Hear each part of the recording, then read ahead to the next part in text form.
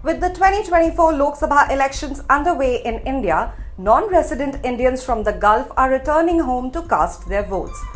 Dubbed the Vote Vimanam or Vote Flight, a group of expatriates are flying back to participate in the world's largest democratic exercise. Organized by the Kerala Muslim Cultural Centre KMCC, the Vote Vimanam is a chartered flight from the UAE. Amid soaring flight prices, the KMCC's initiative has provided relief to many non-resident Indians, especially as the polls coincide with Eid and Vishu season. Approximately 3,000 people from the UAE alone have flown in to cast their votes in Kerala, which is scheduled for elections on 26th of April. While the UAE chapter of the KMCC has chartered flights, units in other countries have negotiated with travel agencies for discounts.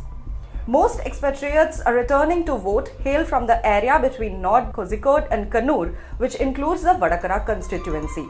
Vadakara is witnessing a heated contest between Congress's Shafi Parambil and the CPIM's KK Shelja. The strong political ethos of Kerala is another reason why people are eager to return home to cast their votes, according to a KMCC member.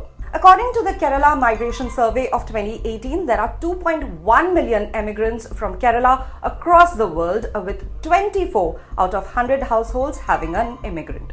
According to the Kerala Migration Survey of 2018, there are 2.1 million immigrants from Kerala across the world, with 24 out of 100 households having a migrant.